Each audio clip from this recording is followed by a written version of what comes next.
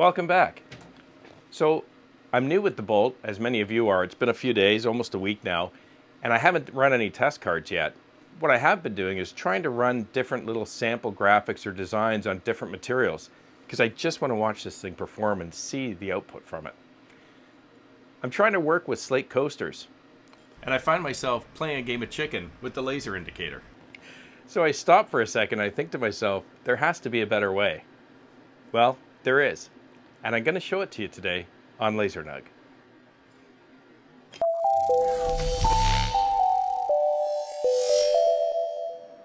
So I just came up with a quick, simple design that I could send to the laser and try to engrave on a slate coaster. I've got it created here. It's my logo. I've got her all fixed up. Use selected. There we go. And I'm going to send it to the laser. Okay. It's at the laser.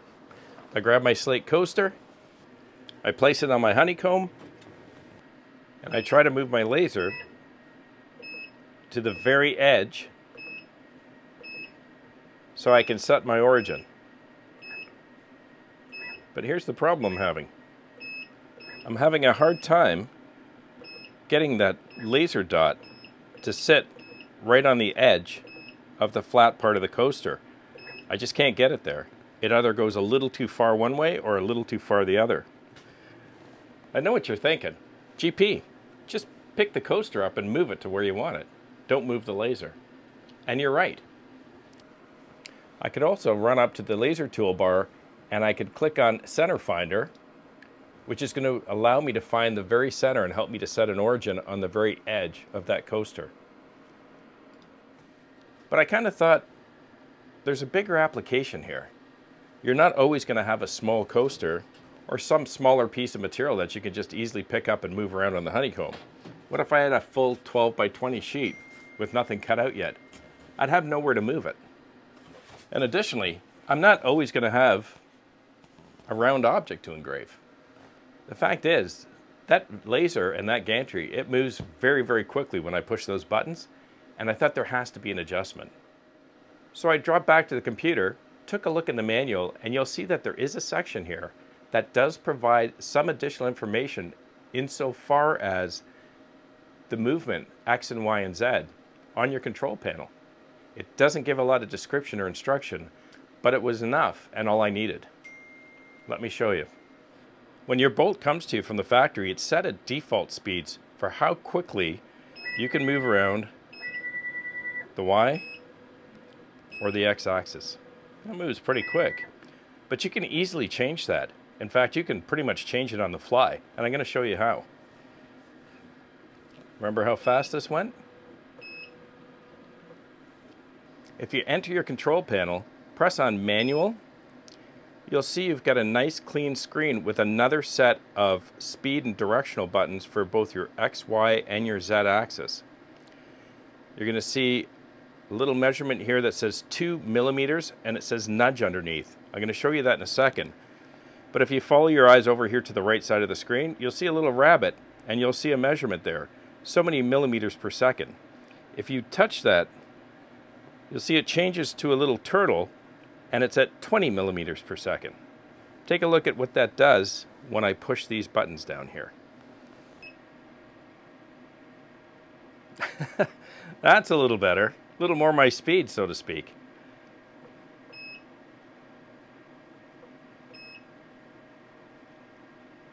And if I want to move my Y-axis,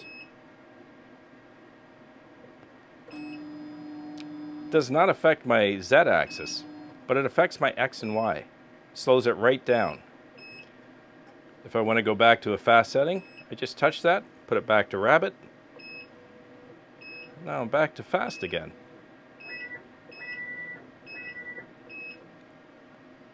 But that's not all. These settings for your rabbit and your turtle speeds are user definable. Right now I'm on fast. If I think that's either too slow or too fast, I can adjust the high speed to 100. And I can adjust my low speed to 10 and make it even slower if I want. Or I can go the other way.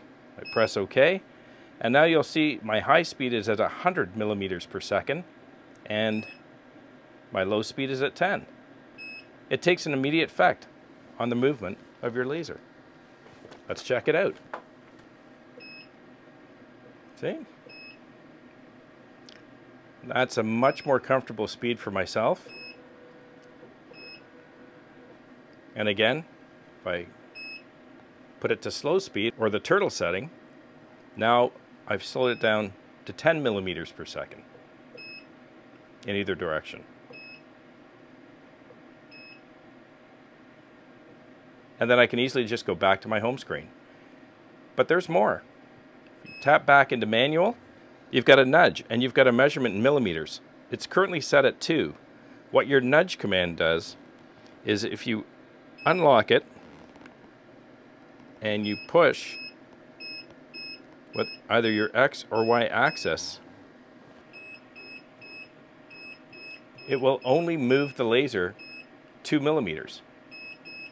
This is just an excellent additional feature to managing the positioning of your laser, because unlike your main directional controls, if you push one of these, your laser just keeps moving. If you use your nudge command, so you've unlocked this little padlock and you're using your directional buttons here, you can hold that button as long as you want. The laser will only move once and it will only move the distance that you've set in this box. Once again, user definable. I like 2, but I could set it to 3 or 23. Let me put that back. I'm going to move it back to 2, and over time and more experience, I'll decide what the right setting is for that.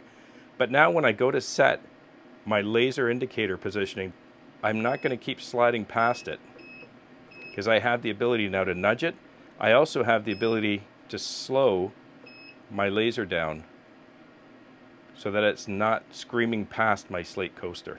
It's moving at a much slower rate, a rate that I determine. Excellent feature. Let's try it again.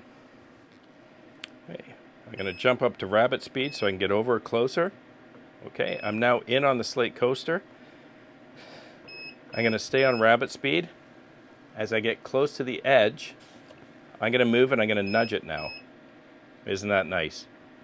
I am right on the edge of that coaster. So now I can take it in my rabbit or quick mode. I can bring it over. I can drop it down into turtle mode so I move a little slower.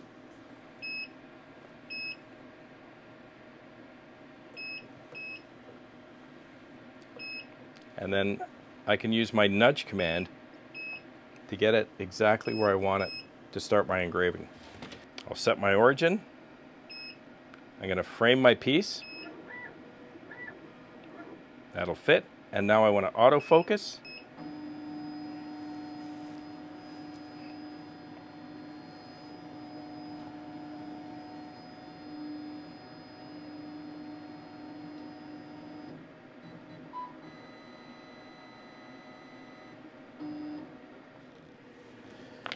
And I'm ready to engrave. Before I do though, I noticed the first coaster I did, it's a pretty bright light coming off of there. And I think this slate coaster may be what they consider a reflective material. So I'm going to use my laser safety glasses on this one. Let's run the job.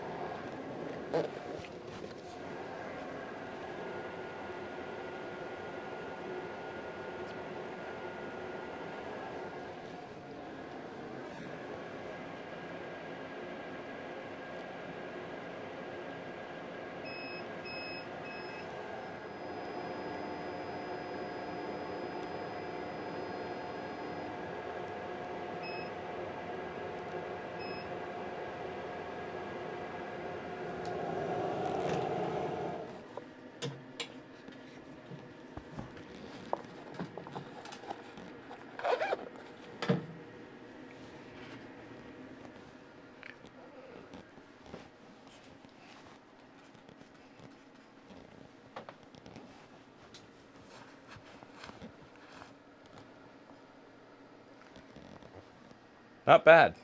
So far, this is the setting I like the best. I think on the next test, I'm going to increase the DPI because I think the power's good, the speed's good, but I still get the odd, tiny, tiny little dot you can see that it didn't clear.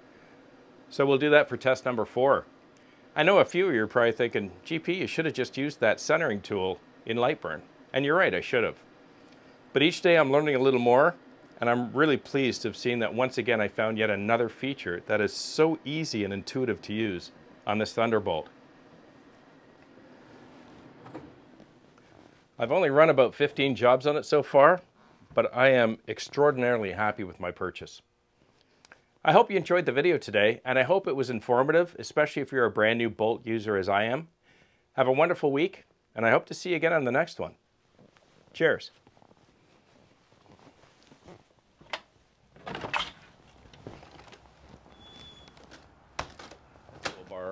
And I could click on Center Finder, which is going to allow me to find the very center and help me to set an order.